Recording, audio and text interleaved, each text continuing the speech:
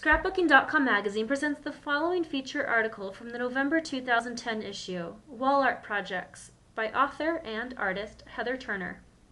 My sister-in-law asked me to create some gifts for her to give to a few of her friends.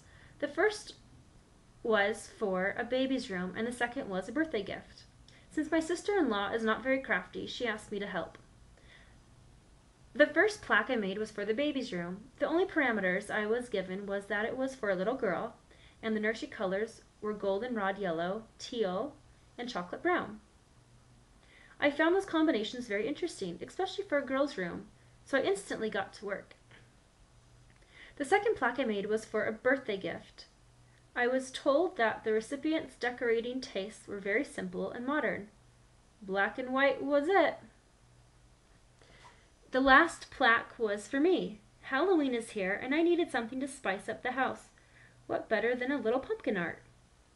To find the products mentioned in this article and shown in these layouts, check with your local scrapbook retailer. Browse our premier retail stores for coupons to a store near you. My name is Heather Turner, and I live in Cedar Falls, Iowa. My passion is photography, but I also love scrapbooking and creating crafts with all of the amazing products now available. I enjoy making unique gifts for my friends and family and have even posted a few items on Etsy.